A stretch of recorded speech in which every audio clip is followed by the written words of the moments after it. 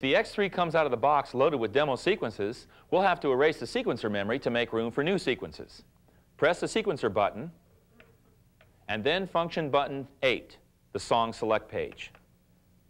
You'll see a blinking capital S, which stands for song with a number next to it. If the current song number showing is not 0, type 0 and the enter key to select song 0, T42. Then press function button 1. Notice at the bottom of the display that it says 1% free. This means that there is only 1% of the sequencer memory available for sequencing, since the rest of it is tied up in the demo sequences. To bring the memory up to 100% free, we'll have to erase any songs and patterns that are in memory. To do this, press the Edit button to let us enter the sequencer edit mode. To cycle through the sequencer edit pages, we can use the function and cursor buttons. Press function button 2 and cursor up to 2G, erase song. At the bottom left of the display is song 0 with a blinking OK. Press the Yes button and the display will read completed. Now press the sequencer button, the song select function button, and change the song number to 1. Back to song edit mode and the song erase page. Remember our page memory feature we turned on earlier? It just saved us several button pushes. Press yes for OK and repeat the procedure for all songs. Now let's erase all the sequence patterns.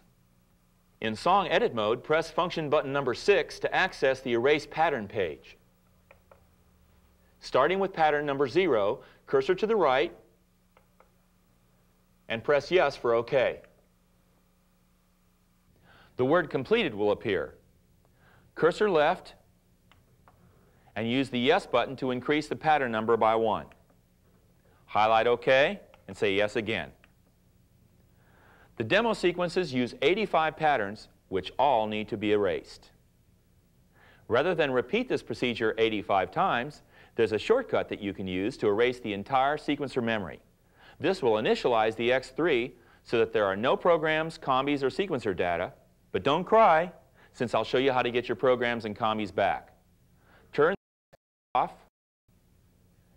and while depressing the cursor down and enter button, turn the X3 back on.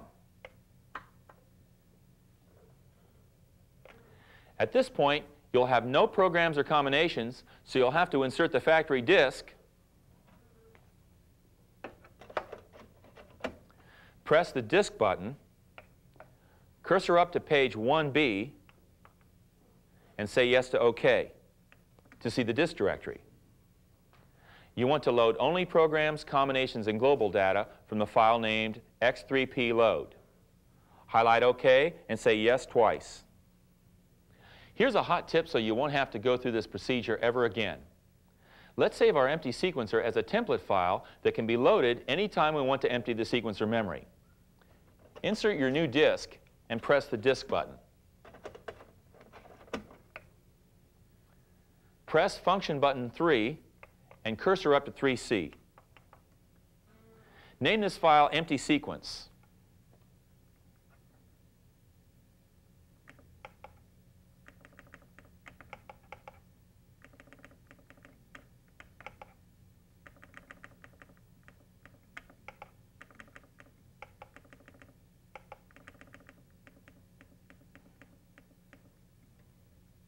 Cursor over to the OK and press the yes button.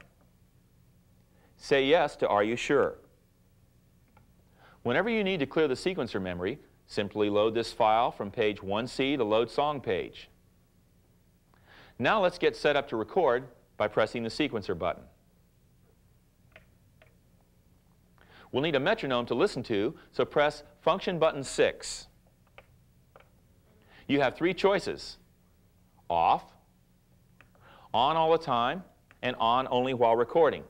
I prefer the third choice. By the way, notice when I turn on the metronome, its icon appeared in the display.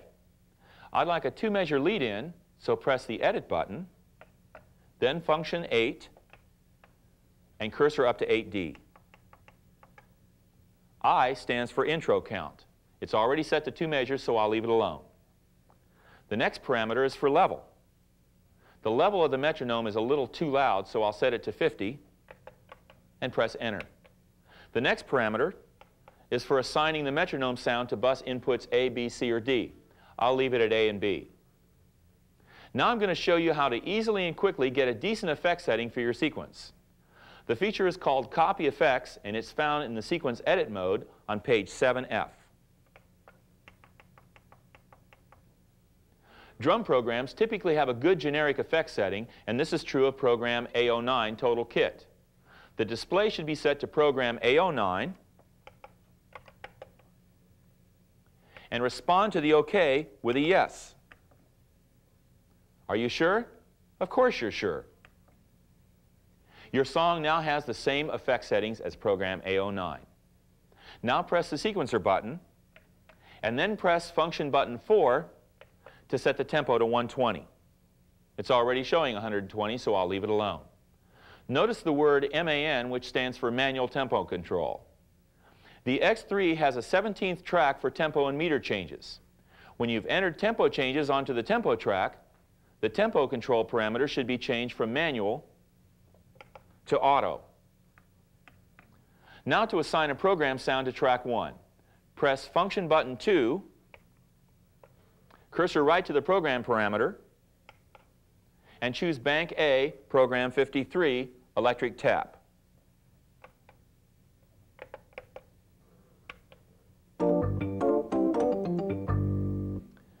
By the way, to change banks on a track, use the tens hold minus key on the keypad like this.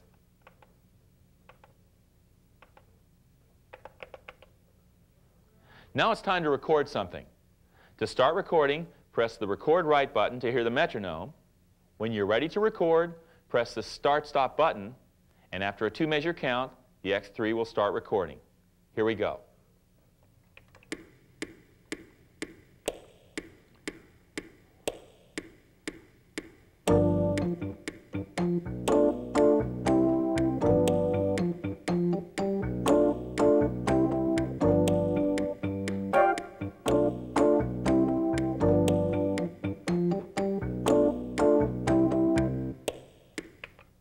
To stop recording, press the Stop button, and the sequencer resets to measure 1.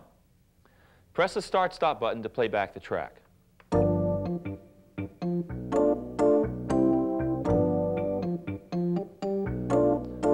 You know, the timing on this keyboard track is a little sloppy. I'd like to straighten it out a little bit by quantizing it. Quantize means error correcting for time. Press the Edit button, and then press function button 3. We want to quantize track 1 from measure 1 to measure 8. Since I didn't play anything busier than 8th notes, I'll adjust the note value parameter to display an 8th note. After quantizing to 8th notes, every note in my performance will be shifted to the nearest 8th note. Cursor right and notice the blinking all. This means that all data on the track would get quantized. My other options would be to quantize only the notes, controller data, aftertouch data, pitch bends, or program changes. I'll choose all. A quick note, choosing only notes would be a good idea if the track had a lot of pitch bend data that you didn't want to disturb. The next parameter is offset, which deals with advancing or delaying the timing of the data. I'll leave it alone and move on to a wonderful feature called Soft Quantize. With soft quantizing, I can choose to have the timing of my performance corrected by a percentage so as to retain a little bit of my human feel. I'll choose 90% and say yes to OK. Let's listen to the result.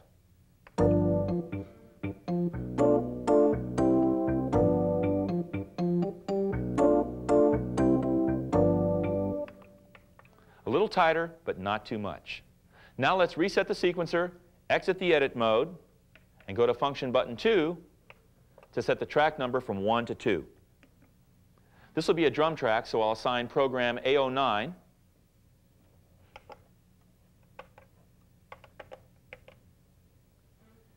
and set the level to 110. By the way, here's a tip to help you get better stereo imaging for your combinations and sequence tracks. All the drum kits and many programs have been programmed to have a special stereo image. To take advantage of this, set the panning parameter for any track to PRG. I always recommend using it for drums. It's also possible to quantize your performance as it's being played in by using the real-time quantize feature. We'll use it to record our drum track. Function button 5 and set it to 8 notes. Now would be an excellent time to show you the different recording modes. Go to function page 7, the record mode page. It's currently blinking OVWR for overwrite. This is the default setting. You record something and it replaces whatever was previously there. Let's change it to overdub. Here you can record more data onto a track without erasing what's already present. Next is auto punch. You can choose a measure to start recording and a measure to stop recording. This is useful when you want to record over a section of music without erasing the entire track. Next is manual punch in and out. You can use a foot switch or the record write button to enter and exit recording mode while the sequencer is playing. The last option is loop record mode. This works just like a drum machine with a selected number of measures that continually repeat. You can add to it each time it comes around. I'll set it to loop from measure 1 through measure 8. I'll start out by playing the hi-hat part, then I'll add kick and snare when it comes around again, and for a little soul, I'll put in the tambourine part. I'll press page 2 and press the record write button and the start stop button to begin recording.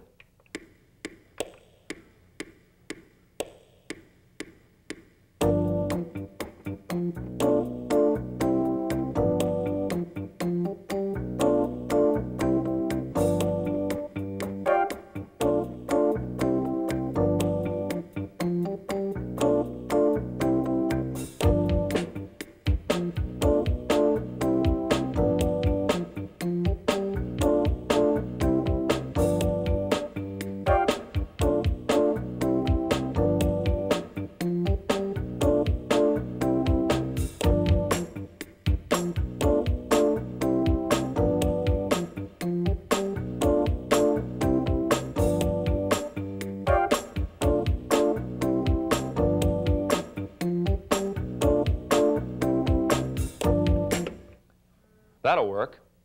Now I could go on and record other parts onto other tracks, but to save time, I have enough data in the sequencer now to show you a few more features. Let's say that we'd like to extend this 8-bar section to 16 bars. What we'll do is copy these 8 measures and paste them starting at measure 9. Go to Edit Mode and Function button 4.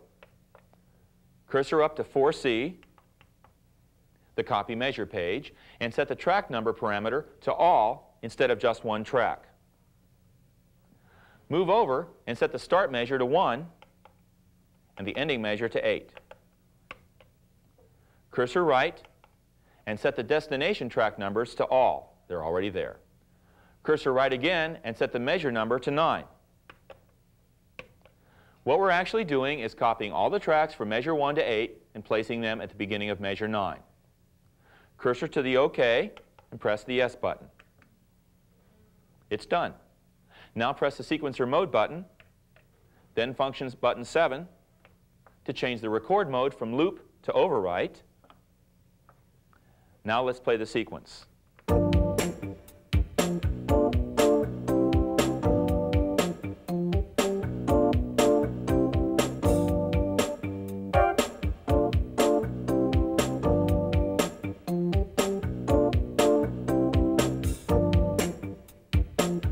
Now have a 16-bar sequence.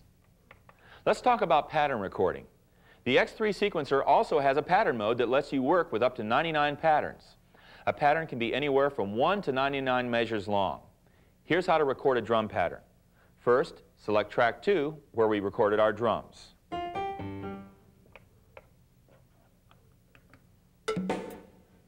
Now, enter Edit Mode, press Function button 5, and cursor up to 5D to set our pattern parameters. Pattern 0, 0, 4, 4, that's all right, and a length of 2 measures. Cursor right. Beat resolution is high. which means 96 pulses per quarter note. Now say OK. Back to 5A to real-time pattern record. Here's our pattern number. A tempo of 120 is fine, although I could play it in at any tempo and play it back at any other. MM stands for metronome. Set it to record for only during recording. It's already there. Cursor right, and set the real-time quantize to 16th notes. We're ready to go. Back to 5A.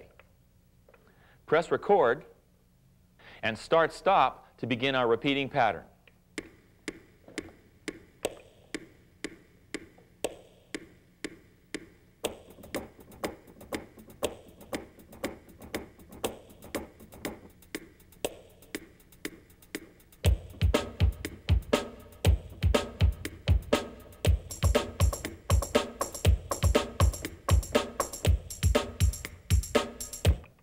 There it is. I can now copy this pattern into the drum track anywhere. Press the Edit button and select page 4F, Copy to Track. The display reads Copy Pattern 00 to Track 2. Now cursor right and set the destination measure number to 5. Highlight OK and press the Yes button twice to copy it from measures 5 through 8. Now press the Sequence button and the Start-Stop button to hear what we just did.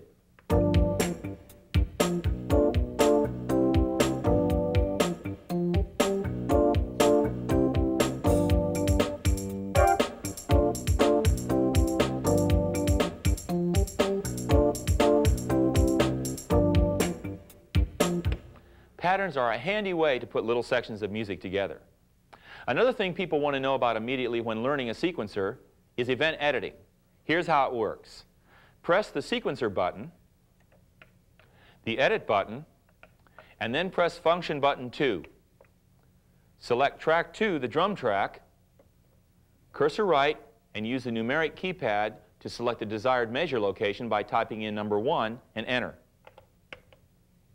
Cursor up to page 2B. Now press the Record Right button and then the Start-Stop button to enter Event Edit mode. Here we can see that the first event in the measure has an index number of 000. It shows a meter of 4/4. Cursor to the index number and use the Up Value button to move to the next event.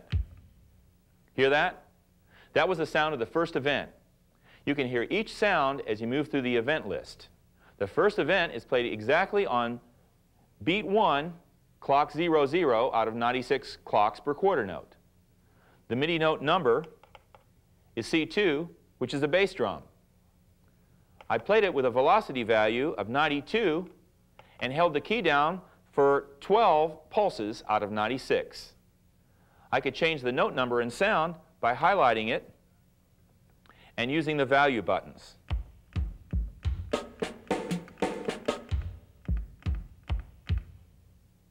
Here's another hot tip. When a note is highlighted, you can hold down the Enter key and play any note on the keyboard to quickly assign it to this event position.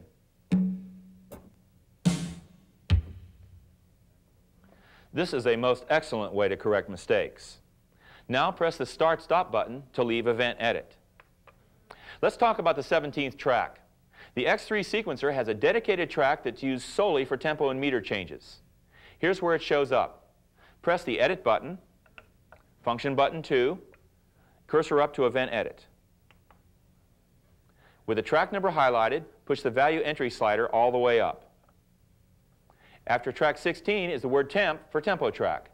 Press Record Right and Start Stop to enter the Event Edit mode for the tempo track. For instance, if you wanted to insert a tempo change at measure 12, you'd select measure 13 in the display and press Enter. Cursor right to the index number and press Function button 7. Your newly inserted tempo event will appear with an index number of 001 at measure 12 and beat 1. I'll highlight it and select 240 beats per minute. You can also change the beat and clock value to your preference. We now have to set the X3 sequencer to respond to this tempo change. Press the Start-Stop button to leave Event Edit mode, and press the Sequencer button, and then Function button 4. Change Manual to Auto, and press Function button 1. I'll start the sequence playing at measure 10 so that you can see and hear the result.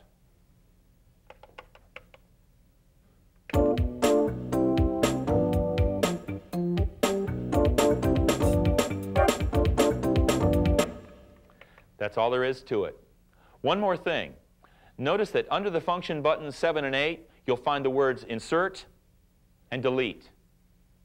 In fact, sequencer menu page functions are highlighted in green under all the function buttons. The sequence mode is the ideal mode to use when using an external sequencer. Each song can serve as a multi-timbral preset that sets up 16 programs with all the levels, pan settings, transpositions, and effect settings. Remember, there are 10 songs to work with, and each one can be a different multi-timbral setup.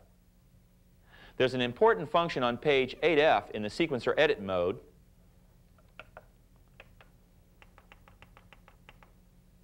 that sets up a song in the X3 sequencer to play general MIDI sequences or songs. Simply choose the desired song number, highlight OK, and say yes.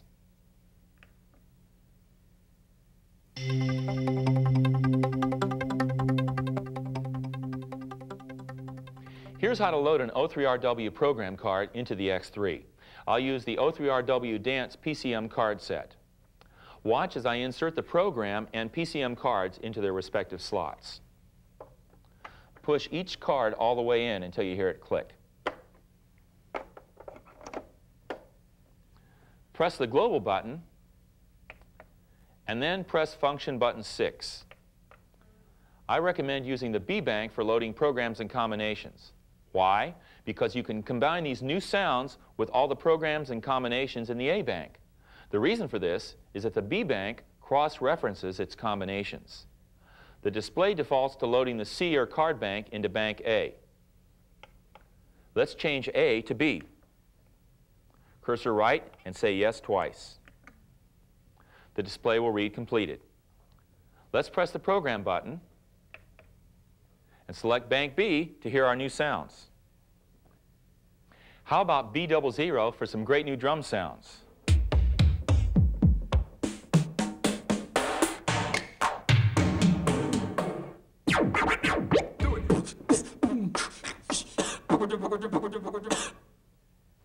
Here's B01 for a new slap bass. Check it out.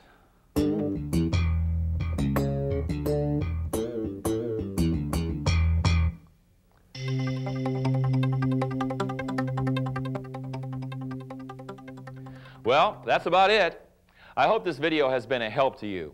One thing, don't let this video keep you from reading your owner's manual. With the basic understanding I hope you've gained from watching this tape, the manual should be a lot easier to understand. Also, don't forget Korg USA's excellent product support department.